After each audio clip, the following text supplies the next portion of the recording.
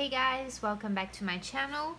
Today I will be filming my thoughts on One Book July. So if you're interested, then keep on watching. So this is the second year that I do One Book July, and for this year I chose to do it in a B6 stalogy. So this is my vendor spec B6 codex in lavender ostrich and TM anthracite on the inside, and I chose the B6 stalogy to have everything in one book. So if you're interested, I'll link down below the video I did for my setup, and I was explaining in that video that I won't be using only one planner for July because I need to have a work planner that is separate, and my work planner is an A5 Elia Note notebook, and I use the bullet journal system for my work planner, and I need to keep everything in a separate planner. So I use this as my personal and home planner. Before that I was using 2 Hobonichi weeks, so I combined everything in this B6 stalogy for the month of July. So I'll give you like a quick flip through. So this is like the first pages, and then I have monthlies. So what I usually do is I set up my bullet journal. I need to have 12 months so that I can plan ahead. So I would have, these are freebies from Paper Trail Design, and I would stick all 12 months at the beginning. And then for July, this was my setup. So I did a no spend tracker, I had my gratitude here, and then I really love the Hobonichi weeks layout, so I wanted to incorporate that into my bullet journal system. For me, it is essential to have a weekly layout in my bullet journal, so I thought that I would combine both, because for now I have 2 Hobonichi weeks. Let me go get them. So the system that I was using for my personal on-the-go planner, home planner, was this Giglio Slim Punto with 2 Hobonichi weeks, and this one is my health and wellness journal, and this one is my personal on-the-go everyday planning. So instead of having 2 books, then I wanted to combine everything into one page. So I had my schedule here for the week, and then my workouts and my to-do lists for the weeks.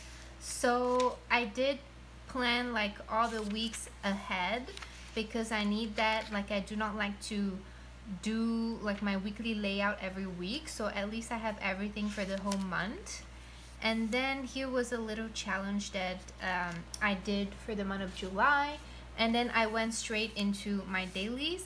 So sometimes I would use just 1 page per day, and then sometimes a bit less. So what I did is I would track like my meals, what I would do in my wellness planner, and then I did a bit of journaling as well. So here are the weeks. Usually you should use only 1 pen. Now I love to try out new inks, so I couldn't keep myself to 1 pen only, but I must say that this color, this is the Sailor Manual Akabi, and it's been my favorite color for this month of July. So you see here, sometimes when I have less days, then I would just use, I have 3 days here on like 1 page. And yeah, so this is my One Book July. So I would say that so let me start with the things that I enjoyed. I really enjoyed having everything in one place. So like I said, I used 2 different weeks, and I knew from the start that I wouldn't like having 2 separate books, but I mentioned it in my planner lined up that I really liked both covers. So I was like, okay, I'll get both and then use them for like wellness and personal.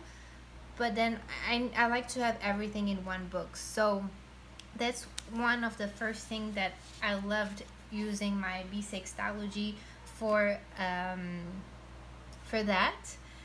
The second thing that I loved was incorporating like the Hobonichi weeks layout, the weekly weeks here.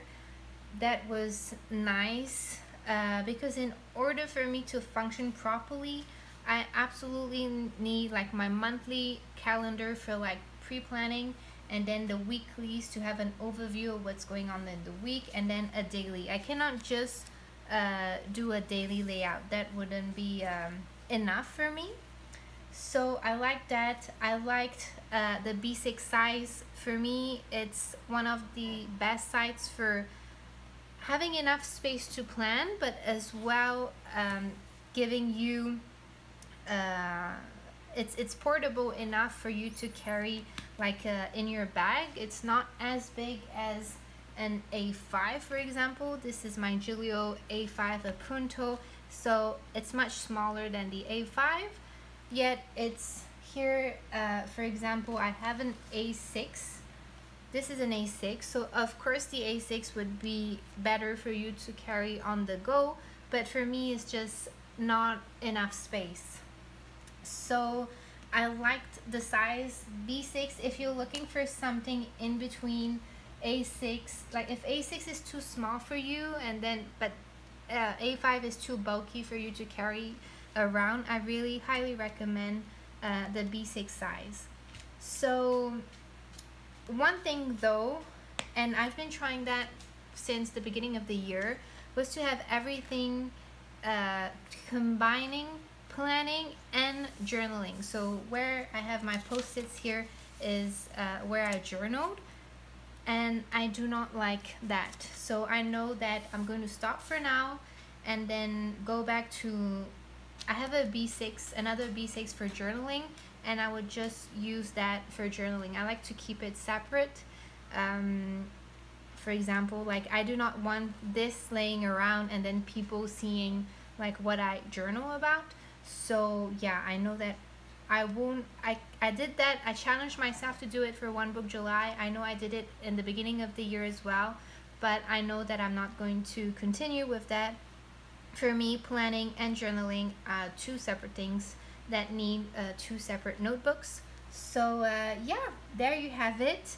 I will be, I think, going back to my 2 weeks because I do not like to waste planners. Even though this is not my ideal system, I have them, I spent my money, so I want to continue to use them until the end of the year. So I will be going back with this as well. I think that nothing beats the slim Appunto size for portability.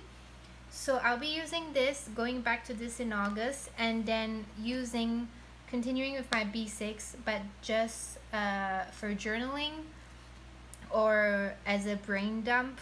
I don't know, but I won't be using this for just my personal and everyday carry for now. So because I have this, if I hadn't gotten those 2 weeks, I would continue using this perfectly fine. I mean, I love the bullet journal system, but since I have these 2 weeks and they are dated, so it's not like I'm like, the stalogy is a blank notebook, so I can just keep it and pick it up whenever I want. These two are dated, so I do not want them to go to waste. So I will finish up the year with this, and then next year we'll see. But I know I like to have everything in one book. It's just like I said, I do not want this to go to waste. So there you have it. Those are my thoughts on One Book July. Let me know how your One Book July went. What did you like? What did you didn't like? And are you going to be continuing with one book only for the rest of the year? So let me know in the comments. I'll be very interested to read what you're doing. And if you have any questions, leave them down below and I'll be happy to answer them. So see you in my next video and take care. Bye guys.